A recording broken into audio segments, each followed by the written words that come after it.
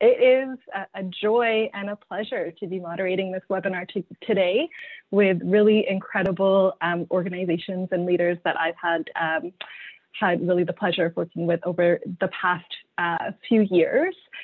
So I will start off with introductions. We'll begin with Erin Sanderson. So Erin is the Senior VP Advancement and Chief Development Officer at Kids Help Phone.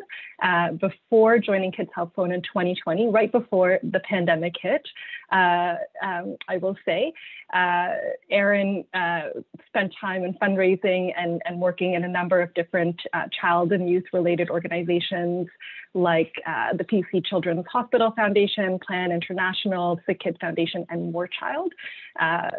Erin, it's just so great to have you here, and really it was wonderful to meet you beforehand and to just hear how committed you are to issues around mental health.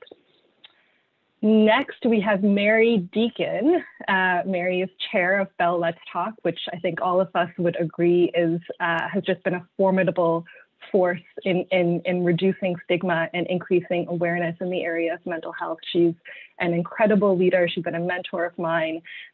She has a wealth of experience in mental health, including as chair of the CAMH Foundation. And just really excited to hear what you have to say, Mary, along with Steve Matthias.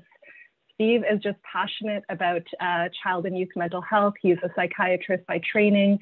He has worked with some of the most marginalized and difficult to serve populations in Vancouver and the surrounding areas. Prior to becoming executive director of Foundry, he co-founded the St. Paul Hospital's Inner City Youth Program. And at Foundry has just done incredible work to both increase access to care for children and youth in the area of mental health, but also just to really think outside the box on what it means to be really, truly youth-centered. And I personally have had the pleasure of visiting Foundry and getting to know Steve firsthand. And we're just very lucky to have you working in this field. So everyone's going to be very excited to hear from all of you. The topic of this discussion is mental health, and I don't think it's a surprise to anyone that COVID in particular has really increased rates of anxiety and depression in Canada. We're seeing this issue as more prevalent and also getting a lot more attention maybe than it was before, despite the fact that mental health has been a critical issue in Canada for many, many years.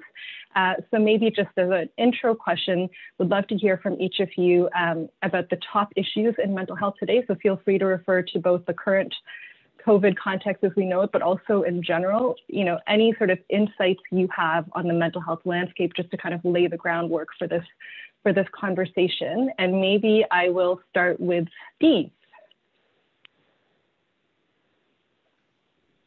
Thanks, Bonnie. I think obviously Mary and Erin pipe in with anything, but the COVID has been just fascinating to watch how so many of these issues that have really been there for years, for decades, the concerns that we've had around, the prevalence of mental ill health in young people, whether it's 1 in 8 or 1 in 5. I mean, the prevalence is high, particularly when you talk about teens and young adults, the populations that we serve at Foundry, and obviously Kids Help Phone has a lot of time for as well. But I think what we've seen is just an amplification of what was there before. And I think that what we're starting to recognize and what COVID has highlighted for us more than anything is that there is a huge component of social justice and social injustice that has played into the mental health and well-being of our young people. And for us, and I think to set the table for today's conversation, it's really critical to start talking about how those issues dovetail and how trying to address one, just the silo of mental health is probably not going to be nearly as impactful as what we've really come to learn this year, which is the importance of having services that are amenable to and able to pivot and support young people through a whole slew of social determinants, and in particular, social injustice. And I think that that's relevant to young people. It's also relevant to adults. It's relevant to the families that we're seeing. And I think that that's been made really clear. It's been really made, laid barren by COVID and all the stresses that it's caused our societies. Great, thank you. Erin, do you want to build on that? I know that Kids Help Phone has definitely seen a rise in demand for service. Can you speak a little bit about the issues that you're hearing about? Absolutely, and I have to totally agree with you, Steve. Even to begin with, in Canada, we were already at a crisis point with regards to mental health supports for young people. You often hear, there's a couple studies that get referenced fairly often, that 1 in 5 people in Canada are experiencing mental health issues, but yet only 1 in 6 have access to care. And so you can see that the gap is already there, but with respect to that study and those professionals that were involved, Kids Help Phone takes the position that we actually think it's far greater than that. It's probably much more like 1 in 1, because if it's not you that had been challenged with mental health, it's probably someone in your immediate circle with whom you care for that has been experiencing this. And not to be alarmist, but I will also cite that when we compare ourselves as a country to some of the other countries, for example, the OECD nations, Canada has prior to COVID, the 3rd highest youth suicide rate out of that whole group.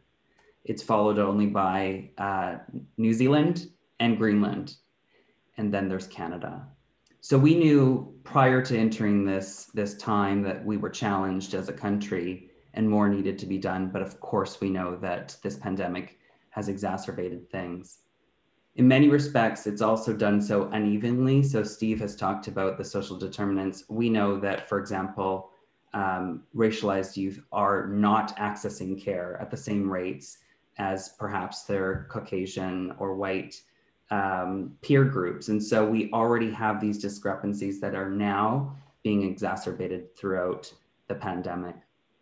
And I will say, Kids Help Phone is in a very privileged position to be able to synthesize some of the data that we're receiving in real time from the conversations that we are having with young people every single day, to be able to talk about what are some of those issues that are on the rise.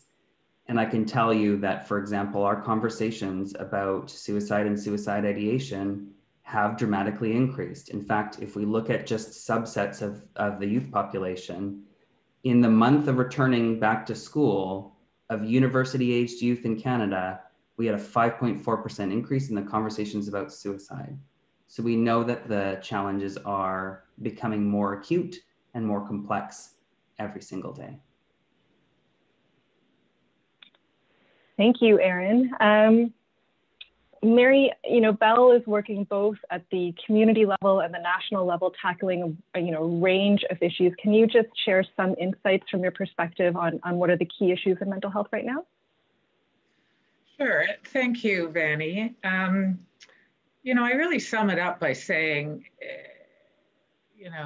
what we lack, what we continue to struggle with as a country is timely, culturally appropriate services that are easy and quick to access. That has, been the challenge, no matter what words you use. That really is, there's a real gap in the availability of these kinds of services. In terms of the landscape, I think the nature of our country being what it is healthcare writ large is siloed, it's fragmented. And, as is the case in my experience with mental health, there are so many people and organizations who want to be part of the solution to fill these gaps. But there's a lot of duplication. So you have duplication, you have gaps, you have fragmented healthcare system, silos, and you have a situation which we're certainly very, very interested in, and that is there are some wonderful programs and service models in this country, and yet they are not uniformly available across the country. And one of the things that we are focused on is scaling those best and promising practices. You know, why should people in Nova Scotia be able to get, let's say, the services of the Strongest Families Institute, let's say, for example, while in the province of Ontario, it's piecemeal here and there. So, you know, why aren't programs that are evidence-based available all across the country evenly? And so we are funding that and working hard on that with a number of organizations.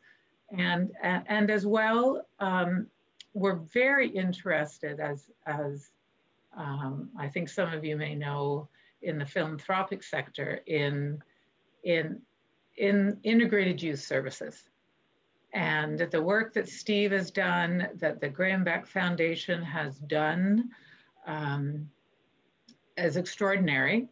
And, you know, we in the mental health community, I believe, owe a great debt of thanks to the Graham Beck Foundation for getting the integrated youth services movement started. I remember those conversations many years ago now, when it was a twinkle in the eye of Tony Beck, and how far it has come, and the work Steve has done in British Columbia is best in class. And these kinds of programs need to be available in all parts of the country, with really strong linkages to other evidence-based programs like Kids Help Phone, like Strongest Families and others. So there's seamless care for, in this case, young people that is culturally appropriate and easy to access, no wait times. So, you know, that's sort of our focus for now, and for the foreseeable future, is to try to help scale best practices and innovation like integrated youth services. Great, thank you. So, you know, many of the foundations on this call have been funding in the area of mental health for some time. Others are quite new. Would love to hear from each of you on what you believe the role is of philanthropy specifically in advancing mental health, and how that relates to both sort of government funding as well as, you know, the private sector, which has recently made even more of an entry into this field. And maybe we can start with Aaron this time. Thanks. I'd love to kick things off. I think the first place that we need to go to when considering this question is, how is that capital different? So for example, when we think about government funding, with exceptions, and I'm going to be painting some broad brushstrokes here, so forgive me that, but that's money that has been part of the public trust. And we want that money to be applied to programs where we have a great deal of confidence that that will be successful. Usually that doesn't come by investing in brand new ideas. Although, yes, there are some examples and exceptions of great government funding to incubate new thinking. But when we think about the capital that we have as philanthropists or as foundations, that may be something that could be invested in an idea that does have some inherent risk, that does have the ability to be much more flexible in taking maybe a different angle based on the learning as that program is rolled out and tried. So maybe what we're looking for is a model where our philanthropic dollars can be used to invest in innovation, in trying coordination, and this sort of bringing together of the mental health community, like Mary had just shared with us, in ways that our public dollars might not. Maybe our philanthropic dollars help us prove a program will be successful that we then take to scale with government funding. So I encourage you to think about how that money might be different, and therefore, what's the role that it could play to improve our system as a whole. Great, thank you. Steve, you know, as Mary mentioned, your work with the Graham Beck Foundation, you're quite well versed in partnerships with philanthropy and with government. Can you add to some of what Erin said around the sort of complementarity between philanthropic funding and other sources of funding? Yeah, you know, thanks, Erin, for those comments, and I agree in many ways that philanthropic funding is a great opportunity to disrupt, and it's a great opportunity to innovate.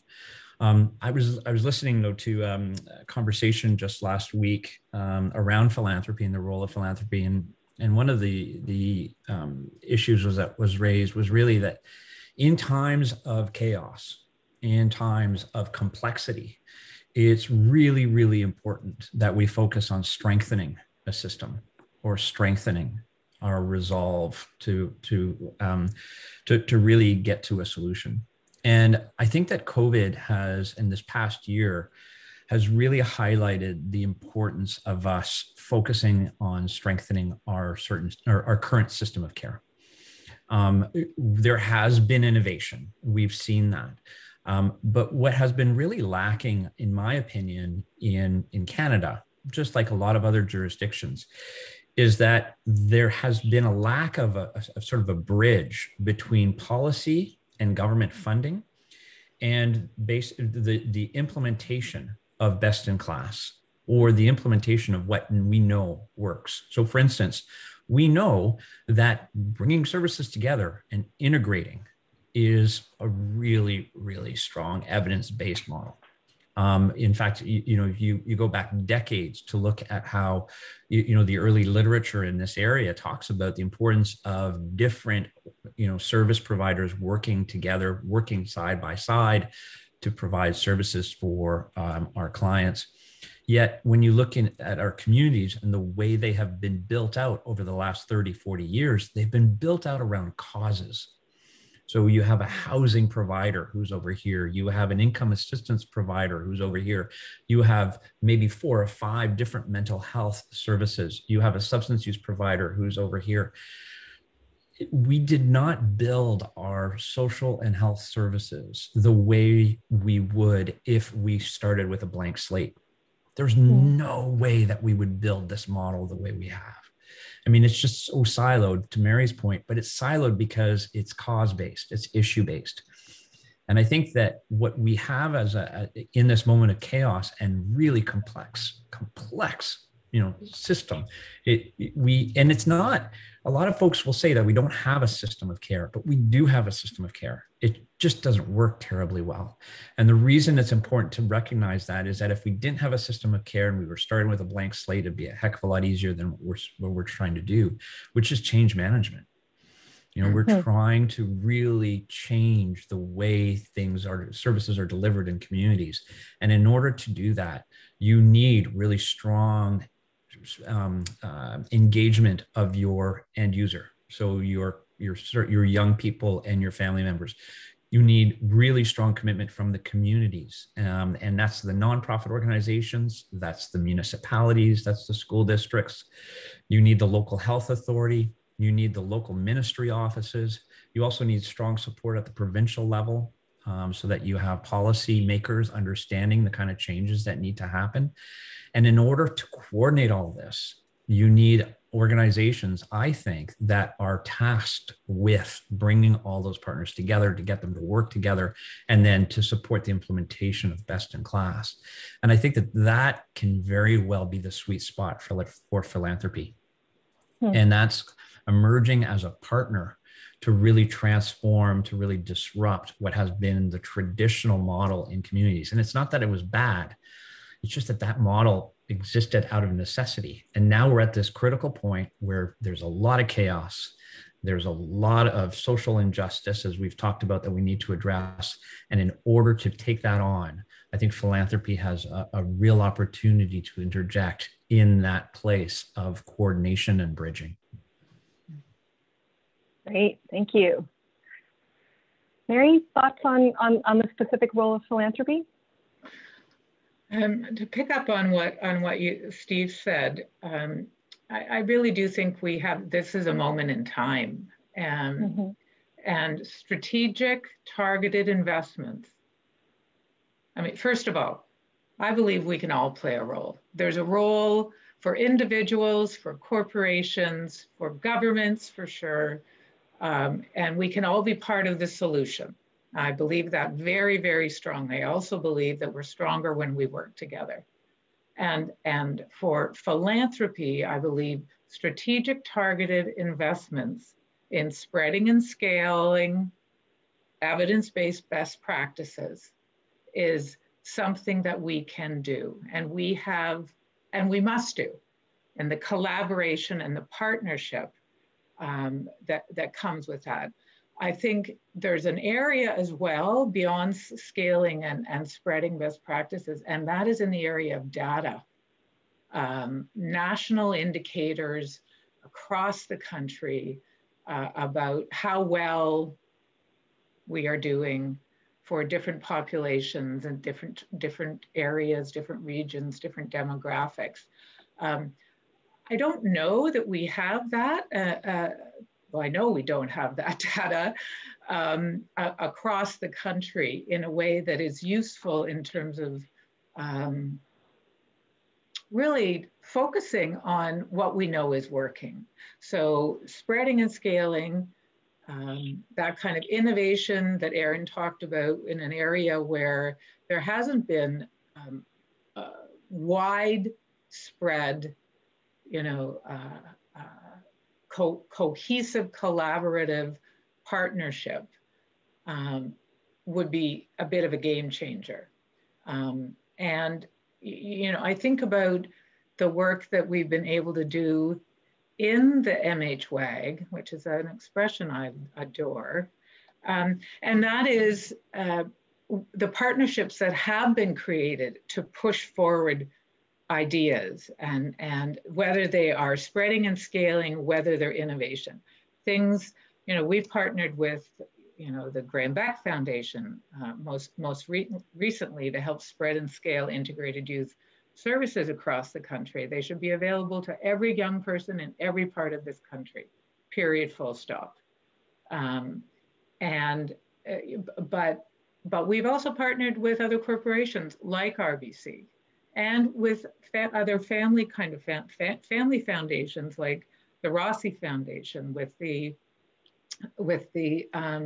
Student Standard for Psychological Health and Safety. Innovative, but also very, very practical, and built into it because of our learnings from the workplace standard is measurement and outcomes, because it's so important to know what is working and what isn't. So yeah, I believe that we can play that targeted strategic role, and the kind of exchanges and collaborations and partnerships that come about from sort of cooperative work like that, which is done in the MHWAG, is a way for us to sort of, each with our own priorities as philanthropic organizations, to find the points of intersect and work together in those areas. Great, thank you, Mary. So building on that, I think some of the terms that we've heard in this call are fragmentation, patchwork of services, lack of coordination, silos. Steve, you talked about, a system that was not, that was, if we were to recreate it, we would recreate it differently. Let's just put it that way. And Erin, you and I earlier on today were talking about the scarcity mentality. And competition between organizations rather than sort of cooperation and coordination. I would love to hear someone speak to the ways in which funders, be it private philanthropy or others, contribute to those issues, and the ways that which we could work differently in order to encourage more collaboration and a more cohesive model. And so, Mary, you talked about funder partnerships and collaboration. Steve, you talked about philanthropic organizations as conveners. Erin, do you have anything you want to add to that about how funders can work differently or can think more strategically about how to encourage a more cohesive approach? Absolutely. And I'd start by encouraging those that are listening today to ask the question, because there may be much more collaboration that you can't see. And that might be a good thing. So if we're taking a service user perspective, maybe they shouldn't see the divides between the service that they're accessing or the referrals that are made, but that could be happening in the back end between organizations. And I think Foundry and Kids Help Phone is actually a good example of collaboration that you might not be able to see. So I'd encourage you to be inquisitive around that. But I would encourage you to also ask that question in advance, like, what is your philosophy as an agency around collaboration? Point to me what examples that you might have of successful collaboration. And also, just to be provocative for a moment, if we were to make the assertion that we wanted to see more amalgamation in our sector, if we were all for-profit entities to do that, we'd be talking about mergers and acquisitions, right? And in that model, if I was running a company that was going to acquire others, I would accrue a large war chest of funds to be able to then transact that merger. I would have my advisors, I would make sure that we've aligned everything and we've got the capital to be able to actually roll out that transaction successfully. But in a nonprofit setting, that might not be the case. What capital do we have set aside for those sort of strategic, important initiatives when our funding might be tied to very specific programs? So the question that we might then be posed with is, what do I stop doing in order to then be able to pursue some of this collaboration or even amalgamation? And that's very challenging. So what if there was a really progressive foundation that said, I'd be willing to provide you with some funding to be able to pursue that work? What could that unlock? I think that would be a really interesting thing for us to consider as a sector. But that is to say, in some instances, we need to be able to put the resourcing in place to be able to pursue this more nimbly and more successfully. And I'd say also, if there was a forum like this, and I applaud this working group around mental health, I think it's brilliant that funders are coming together to discuss the approach. If we were to mirror that with our organization, Steve, you talked about this earlier, to have that forum where we are collaborative, that we are aware of the successes and failures that we might have had in trying out this programming, to pull those proven solutions across the country, like you were saying, Mary. I think that would be that would be time well spent, but it also can't come at the sacrifice of the programming that we're running right now to be able to do. Interesting. So Erin, you've touched on a concept, which is that often funders are giving grants to support programmatic activities on the ground, and yet there are so many other things that organizations, mental health organizations, for example, are doing just to maintain sort of a strategic approach, to be able to do those things like partner, like collaborate, like advocate, that often are not necessarily supported. So maybe Steve, if you want to start us off, can you speak to the sort of the need to support not only programs and activities on the ground, but also core capacity, and how funders can be more conscious of not just looking at, stats like the number of clients served, but really the sort of the growth and capacity of the organizations and how they're becoming more effective and more sustainable. Yeah, I think this is an issue for both philanthropy and government. I think for decades we have really gotten away with almost ignoring that a lot, the vast majority of the work that's happening in our communities is being delivered by nonprofit organizations that are just on shoestring budgets, trying to tie things together and really living from one year to the next. And in many situations, what we find is that, they're competing with each other for grants, competing with each other for government funding. And at the end of the day, I totally understand it's survival, But the initiatives get launched again and again and again and again. And you can almost predict that initiatives are going to be launched on a 3-year cycle simply because folks like to fund something that's net new. And I say folks because it's both government and philanthropy. I've had numerous conversations with government who've said, sorry, I'm not going to fund something that's already there. It needs to be net new. And I think it raises, this is part of the challenge. What we're trying to do here is that, communities need these services. They need these resources. And really, we don't invest enough in the infrastructure that is required to deliver those services. We don't look at a road and think twice about paving it every 2 years. And yet we do. And we don't think about a bus and the need to, repair it and maintain it. But that's the reality of running these services. You need to be able to support administrative salaries. You need to support technology upgrades. You need to support the training that goes into, Mary talks about innovation. Well, innovation can only be implemented if there's a training way of, a budget to train people. In the province of British Columbia, we don't even have a centralized training center. It's something that Foundry is trying to get off the ground this year. We don't have a centralized training center for basic mental health intervention training for folks.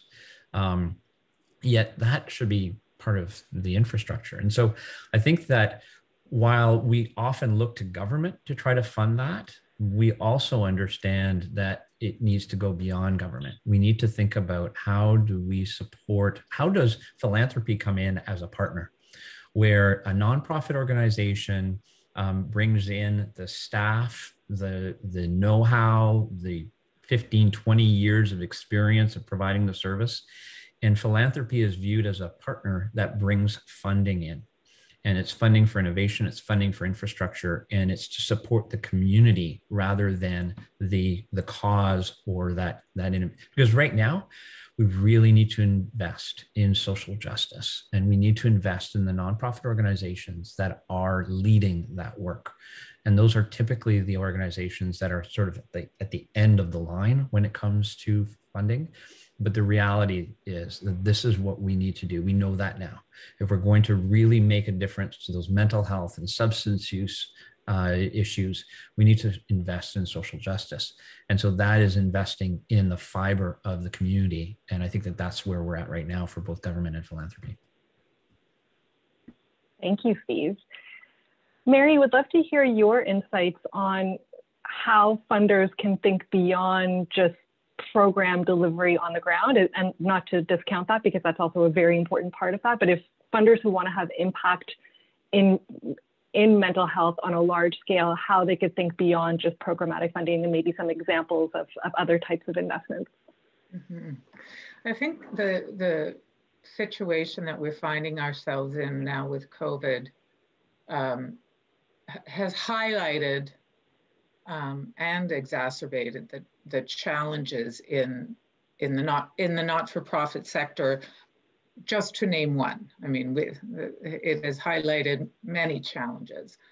And, I think back to the 25 years that I worked in the not-for-profit sector before coming to Bell 11 years ago. And what I witnessed and saw over that period of time, and then in my role here at Bell, is an ever increasing degree of sophistication, talent, professionalism, running not-for-profit organizations. And I really do believe that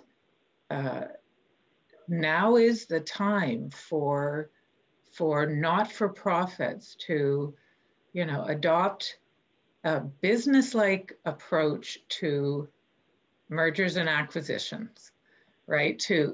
Because what that will do, and I know that is difficult, right? Because people who work in the not-for-profit sector are used to working on passion and no money. And so that passion is so strong. The belief in what they're doing is that it is so important is so real that it is difficult to uncouple that passion from the practicality of, you know, merging in like type organizations into one organization, which would free up capital, right? The duplication of the back end of administration, of buildings, of advertising, marketing, promotion, et cetera, the cost of fundraising, like you would free up capital. And I really, that is a call to action. I believe that it would be the not-for-profits who take up that challenge for the betterment of their clients will serve their clients better by doing so, and in freeing up that capital to do that kind of investment that we're talking about in sustainability and regeneration.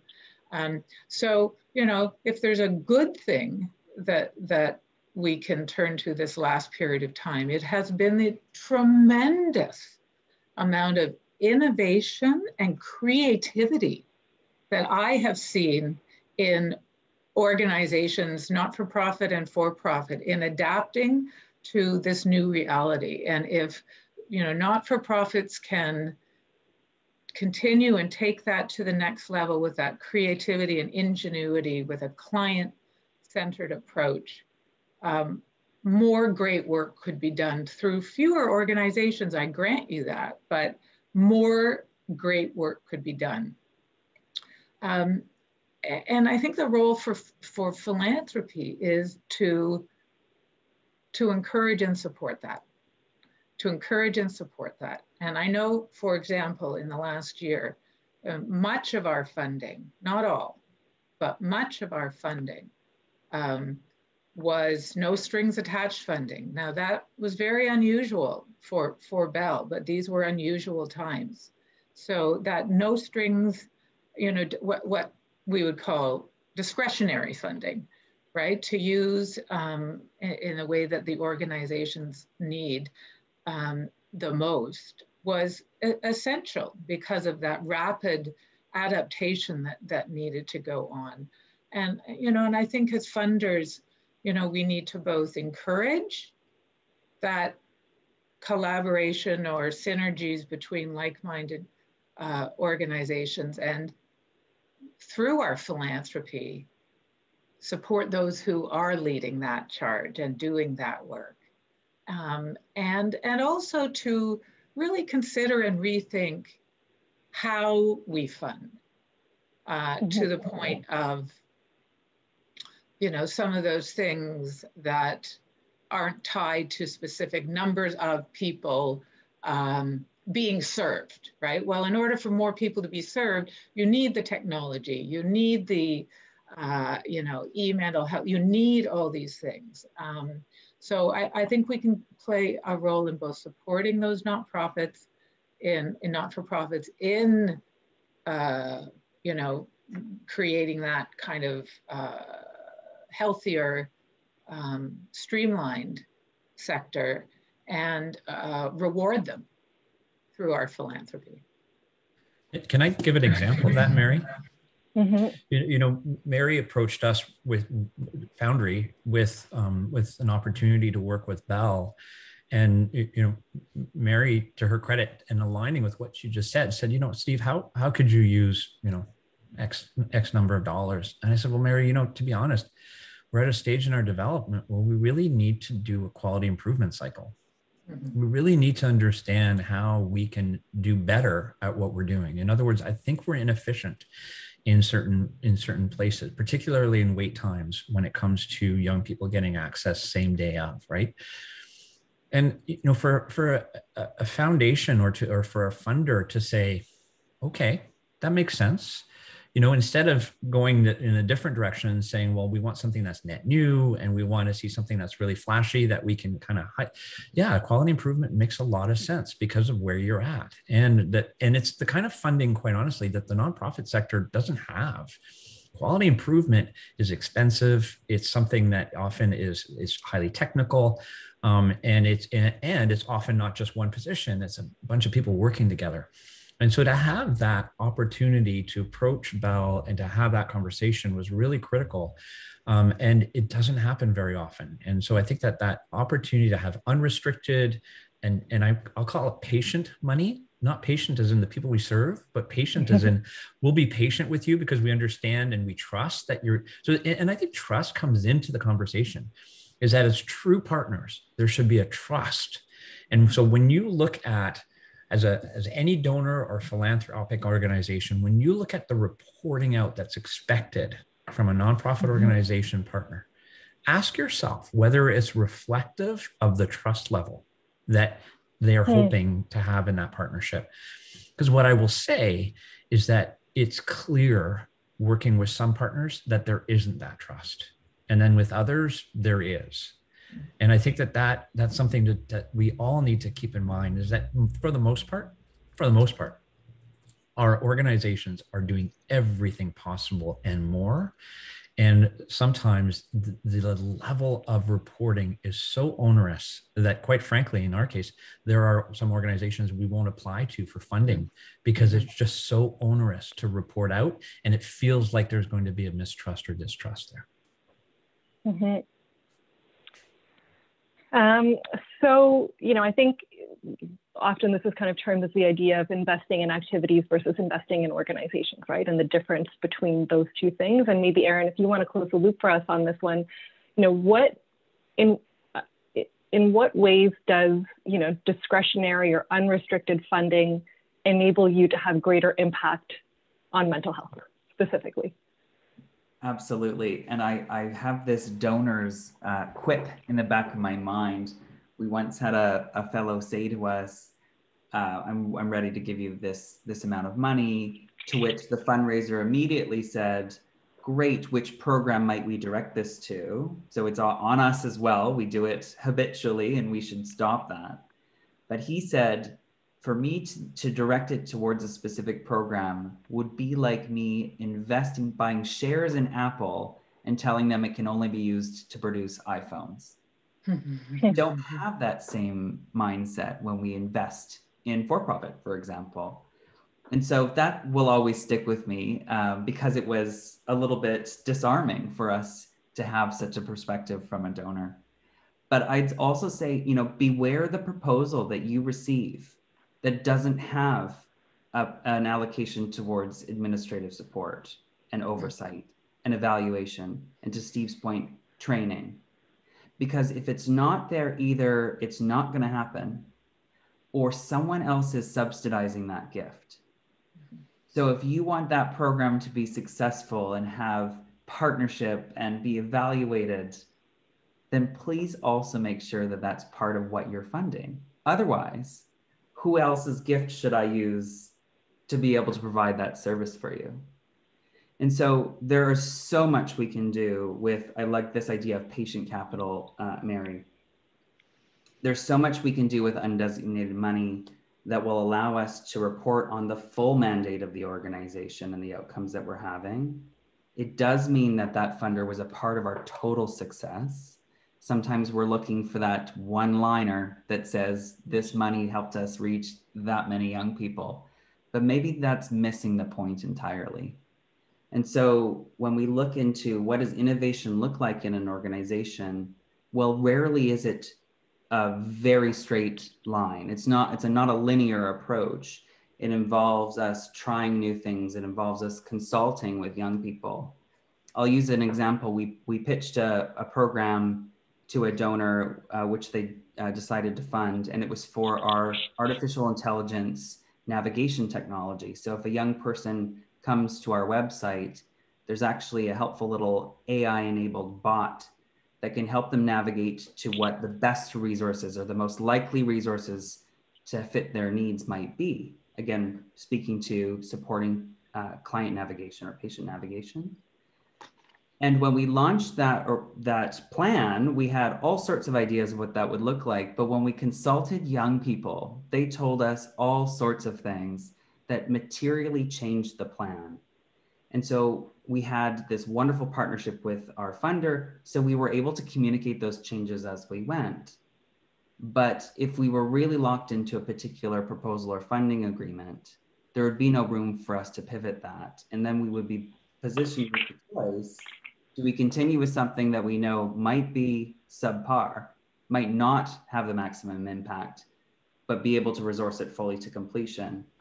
Or is there another way forward? So maybe I'll stop there and turn it over to my peers, but I think this is a wonderful conversation to be had. And maybe there's an approach that allows for both. Maybe there's a portion of your support that goes to undesignated to allow for that flexibility, to allow for that investment in organizational success, and also something that is going towards a specific program for which you have a particular interest. It's not a zero-sum game. Great, thank you, Erin.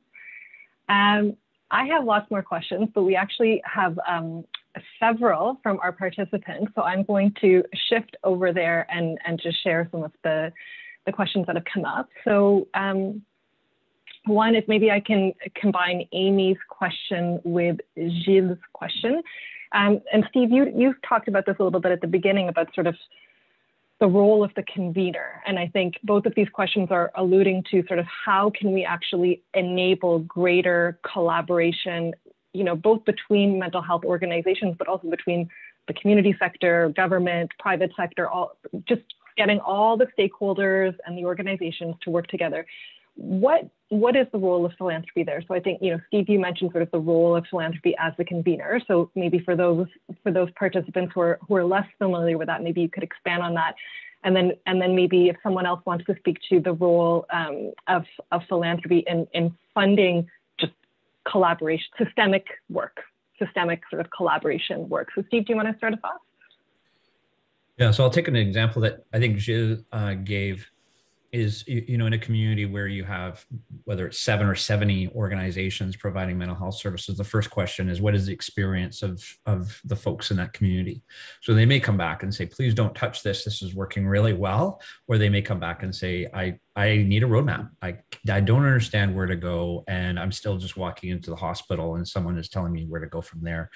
So that'd be the first question I would have is, you know, understanding what the issues are without assuming. And I think sometimes we kind of assume without really hearing, you know, and that would mean engaging, you know, the population of interest that you may have, whether it's young people or families or older people, elders even, where they also have concerns, right? The next thing I would probably set out to do is get a sense of what is being offered in the community. So all those services that are working there, what is being offered? And then how does that start to map out in what we would call a stepped care model, or where you know, because what we learn when we do this, because this is part of our process in Foundry when we work in a community, is that we often find that there's a big gap in the less severe, you know, more prevalent presentations, so that folks who are struggling with mild anxiety, mild depression, bumping up to moderate, are really struggling to get any help. And so they're waiting to fall off the cliff, the proverbial cliff, before they actually land in the hospital and get the help they need. And so what we're finding is that, you know, as we get that resource map done, we see the gap, and then it starts to pivot the conversation towards, okay, what do we need to start to fill that gap? And is there a way of allocating these resources in a manner that's evidence-based and really starts to provide services at each step of the way. And then working with government to identify how resources can be shifted, how resources can be better allocated.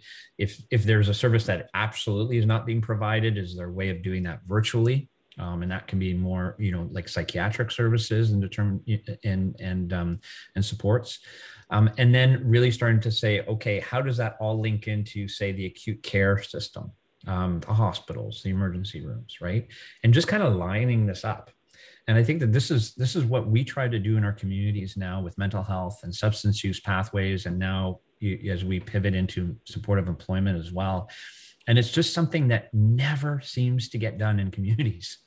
But we wouldn't be able to do it if we didn't have the support of our philanthropic partners to basically pay for time for people to come together and do that work and to have those conversations and to really honor that folks do want to work together, but sometimes there just isn't anything that greases the skids, right? That moves things.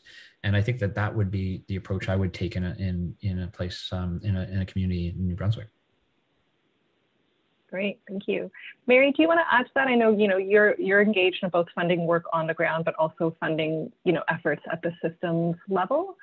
Maybe the post-secondary work that you've done comes to mind, but can you talk about how foundations can fund that collaboration at the highest sort of levels of the system? Well, I think we sometimes can overcomplicate things, where there's a will, there's a way. If we want to collaborate, we will collaborate, and so it really is about our ability to put our patients and clients and those we're serving right in the center and figure out what is going to be best, for them. And where there's a will, there's a way. And, one of the things that I've observed, again, through this period of chaos, we have seen, as I said before, creativity and ingenuity. And we have seen governments and ourselves and many others investing more money in mental health, and particularly in virtual delivery of mental health services. And I feel that if we can take this moment in time and invest, all of us, where there's a will, there's a way, right? With the corporations, individuals, and governments, invest more, and build on what has the new funding that has been put in place as a result of COVID, and keep it there and grow it as traditional service delivery comes back on stream. This is not going to solve all the problems, but the combination is additive of the virtual services with the in-person services coming back online will increase access, the availability of services in a very significant fashion. And that is not about creating the new fancy shiny object. That is ready and available and in front of us. And I believe the decisions we take now will have a direct impact, and in terms of how we work together, will have a direct impact on how well and how quickly we recover from the pandemic when it comes to how mentally healthy we are at the end of it. Great, thank you, Mary. So maybe another two questions I'll combine. So one question from Desiree on the high rates of suicide in Canada, followed by New Zealand and Greenland. To what extent is this disproportionate impact related to Indigenous youth and how Indigenous youth are faring? And then maybe as a follow-up, how do we build communities of support for underserved population groups that have urgent needs for mental health care? So maybe starting with how Indigenous communities have been disproportionately impacted by mental health issues, and maybe expanding to how funders can play a role in supporting underserved groups. Erin. Great, I had my finger ready to go, Vani. We have lots to say about this issue at Kids Help Phone. I'd say, first of all, I would be speculating to say that the experience of New Zealand and Greenland would be similar to that of Canada, but I can say for sure that the youth suicide rate in Canada amongst Indigenous youth is many times greater than non-Indigenous or settler youth in Canada. There is a study that's quoted that says that it's 6 times greater. Kids Help Phone's real-time data would suggest that is much larger, but we don't need to get into the specifics of that right now. It is signaling to us that more must be done, and it needs to be done in that culturally competent way that both Steve and Mary have talked about in this conversation. And Kids Help Phone has made a commitment. We have a strategy, and I encourage anyone who wants to see it to either reach out to me or see it on our website. It's called Finding Hope.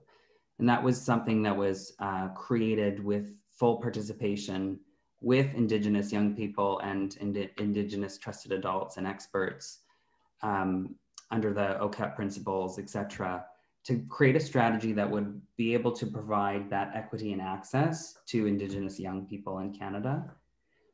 And also, when we saw during this pandemic, many crises unfolding one on top of another, including the reckoning that has come as a result of the murder of George Floyd and the experience that we've had in Canada as well.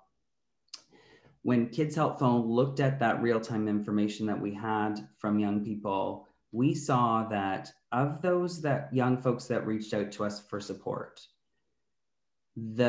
those who cited racism were the second most distressed out of any young person that reaches out to us. They were second only to those who feared imminent harm in their own home. So when we think about the impacts that racism has in our country and how that is related to mental health, let's be clear. This is urgent, it is life and death, and more must be done. There's lots more that I can say on that issue, but I feel like these solutions need to be made in partnership with community. They can't be done for communities without them.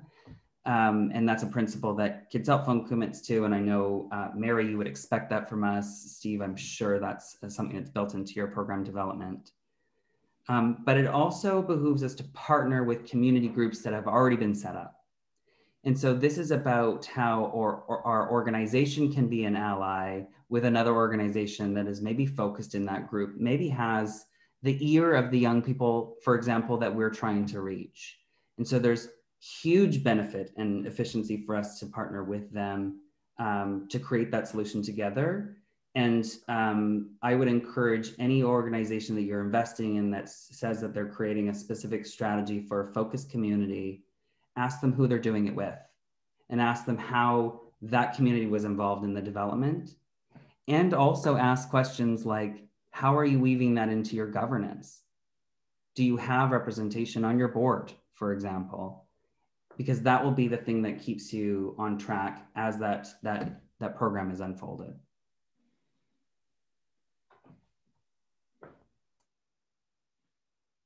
Oh, you're on mute, Vanny. That had to happen at least once. Steve, I know this is a passion area for you as well. Is there anything you'd like to add about sort of what can be done to build up support for underserved groups and maybe the specific role of philanthropy? Yeah, I think that there's one thing I'll say is that what we've learned from our Indigenous partners and in understanding the data around suicide is that we have hundreds of communities, and just like our settler communities, not each community is impacted the same way. And so we just have to caution around, using a brush to paint everyone the same. And I think that that's something that we certainly understand, is that we have some very strong partners who will say, please don't assume that we have high suicide rates in our First Nations, because we don't. That's not an issue for us. And so I think that's just one of the lessons that we have learned around this. And I think that it's really important, I think, at this moment in time, to fund First Nations organizations, whether they're not-for-profit or for-profit, and to look at supporting them to do the work that they want to do. And their funding cycles are maddeningly similar to our nonprofit organizations. When you think about an Aboriginal Friendship Center, why are they working off a cycle of funding? Aboriginal Friendship Centers are core services to our urban Indigenous populations, yet they go from sometimes year to year in terms of their funding. And it's critical to ensure that they have the funding that they need to do the work. And I think that this is something that we've come to understand. And I think Aaron his point is so critical in terms of the impact that racism is having on our young people. There are lots of organizations out there who have had long-standing history of working in the social justice environment. And we have to be careful that we don't fund organizations that see this as an opportunity.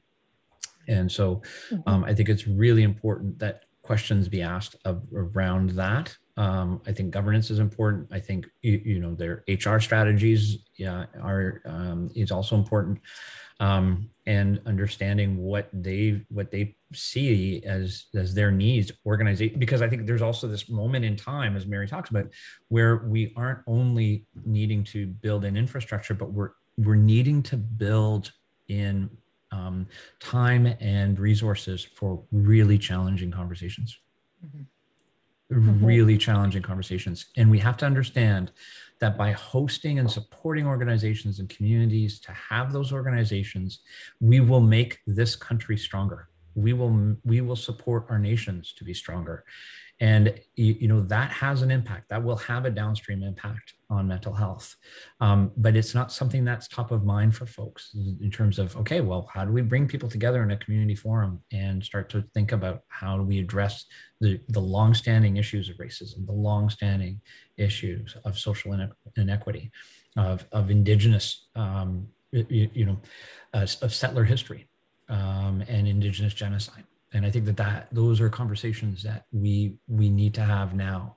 And we can say, well, we're coming out of the pandemic. What's the big deal? We're through it. But we're not. We're not. I think the pandemic has just basically pulled the curtain back in Canada and has said, well, we've known this has been here, and now we really know it's here. My kids, who are 10, 12, and 14, keep asking really interesting questions around how is it possible that this is in Canada? How is it possible that this is our history? How is it? And I think that we really need to think about how, as a philanthropic sector, can support having those conversations so we do get to a place of reconciliation. Great, thank you, Steve. And if I recall correctly, this coming up in a past conversation in general is that, for those foundations who want to support work in mental health, sometimes that comes from working with, funding a mental health organization. And sometimes that comes from funding just a community-based organization. So many of organizations working in community may not have a specific mandate around mental health, but because they're out there, they're working with community members, whether it's, Native friendship centers, whether it's Boys and Girls Clubs, community centers, so many organizations out there, grassroots groups are connecting, they're reducing social isolation, they're creating a greater sense of belonging, and they are addressing mental health through those means. So I think that's maybe something else to keep in mind. So I'm going to last two questions. So one is around data, and maybe I will direct this one at Aaron. So from Sandy, mental health remains widely underreported, particularly in lower income communities where data is more scarce and which results in less attention and treatment for mental health disorders. What kind of data would be important for funders to keep in mind to help us decide which projects and initiatives and groups we should support to fill those social and health gaps that were mentioned? So I know Kids Help is doing a ton of work around data. Can you speak to some of the most useful and relevant metrics that you think could help guide funding decisions? That's a great question. And I'm sure my colleagues on the panel will have lots to say on that as well. Let me just briefly paint you a picture of what we're working with here at Kids Help Phone. Last year alone, we had over 4.6 million connections with young people. So in terms of the quantity of data in a single year, that's what we're drawing from, including, of course, the years previous to that. There's a number of ways that we collect the data. I won't get into that here, but again, I'm happy to elaborate at another point. But when we ask young people to tell us what's concerning them, they're honest with us. In fact, 73% of all of the young people that reach out to us have told us something that they've never shared with another single person, ever. In many ways, that makes us the front door, the first folks that they're speaking to about the challenges they're having, which gives us a glimpse that we feel is something that we need to share broadly with the sector, because there may be other services that are going to be essential to that young person later on in their journey or at some point in that cycle that needs to hear who's reaching out to us, from where, with what issues. We also are now doing more to collect some of that demographic information. So I'll be honest to say, when we started collecting data in the first place, we didn't ask questions about what race that young person identified as. Now we are starting to do that, which gives us a much more clarity as to how we might be able to serve those communities better. But I know there's still gaps. So I can't say that Kids Help Phone's data set is so perfect that we could be able to tell you about the specific concerns of all communities, because maybe we're not actually, we don't have the right cultural competency for that group. We don't have the level of trust for that particular organization. So one question I'd ask as a funder is, what data are you using to inform this program development that you're telling me about? And is there data from other organizations that you've included? So what consultation have you done with other groups to draw upon their success? I encourage all organizations to access Kids Help Phone's data, for example, to say, and you can isolate by province even, you can say young people in BC between the ages of 8 and 12 are talking to Kids Help Phone more about eating disorders and body image than any other province in Canada. And so you could incorporate some of those themes into the services that you offer young folks. And without sounding like a commercial, all of that is publicly available on our website under our Data Insights tab, which I encourage you to explore. Great. So I'm going to move us to our closing question, and I'm going to start with Mary.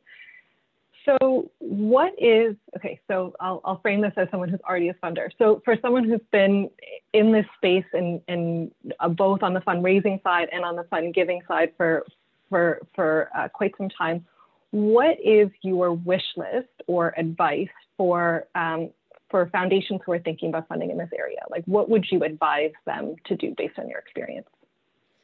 I think the easiest thing would be, and a very practical step would be to get in touch with the MHWAG, find out what it does. And so that's a commercial for MHWAG, but find out what it does, learn about what educational opportunities there are, to learn about the players and the sectors, to find out, be able to collaborate with other organizations, learn about projects that, one funder hears about that another might not, but to see opportunities. So find out about MHWAG and see if it's a good fit for you, because it's a really big tent, and the more people, the more funders who are part of it, the better the chances are that we will make good quality decisions, strategic, collaborate, that will ultimately end up in improving the mental health and well-being of all Canadians. So I don't know who's going to get that call, but I think I do know. But I think that would be absolutely the first and easiest step to take. Great. Thank you, Mary. More info on that, I promise you all, by the time we end this call. Steve, what is your wish list for philanthropic engagement in the mental health sector? I think I've mentioned it, but I'll say it again. View yourself as a partner. And so if you're viewing yourself as a funder, the folks who get funded by you will experience you as a funder. So they will try to please you. And they will try to answer your questions and your reports in a way that they think will make you happy. If you're a partner, then it allows for vulnerable conversations. It allows for folks to feel like they can trust you, and it will lead to far greater impact. And I think that's, one of my partners, one of my philanthropic partners had said in front of other foundations, when was the last time you did a site visit? COVID willing, but when was the last time that you became curious to understand how your money was being used, how meeting with folks to understand the impact that it had, meeting with folks to understand the challenges that they're faced with day to day, and how your money may actually be contributing to more challenges and more inequity. You want to find that out. And so I think my wish list would be to just impart that there is a great deal of power that is wielded by both government and philanthropy because of the financial aspect. And it's the responsibility of both government and philanthropy to ensure that that power is not felt as an inequity, but it is felt as a true gift, and that it's brought in as a resource rather than a way of creating a power imbalance. Thank you, Steve. And Erin, maybe one wish or piece of advice for foundations thinking about funding in the area of mental health. I mean, I think I'll echo both. Mary, your comment. I was just thinking, you know, if you do this in isolation, if you make this choice around funding in isolation, but expect collaboration on the other side, there's probably a disconnect there. And so some of us like to think of giving as being something very private, and the choice to give may be private or the focus area. But I encourage you, when you're then entering the moment where you will fund an organization, maybe that's where more collaboration amongst your funding peers and amongst organizations will actually help us have better outcomes. Great, thank you. Thank you, all three of you, so much. It's been just a real pleasure to have this conversation, and I can't wait until COVID is all done and everybody is vaccinated, and then we can actually do it in person one day together. So thank you very much to our panelists for taking the time. Thank you to our participants. We're sorry we weren't able to get to every single question. There were a lot of good ones, but I think it warrants maybe another session sometime in the future. And, you know, I'd like to make Mary the official spokesperson of the MHWAG, but just as a final sort of pitch, there is a funding collaborative group for organizations who want to fund in this area. It includes those who've been funding in the area for decades, as well as those who are just getting started. So Jihan will send out the information. The contact person is Gohar at the Graham Beck Foundation. She'd be happy to have a conversation with you or share some information. And thank you for your interest in this area. I think it's just so great to see so many funders who are interested in and really dedicated to impact in the mental health sphere. And that's just great. So have a wonderful day.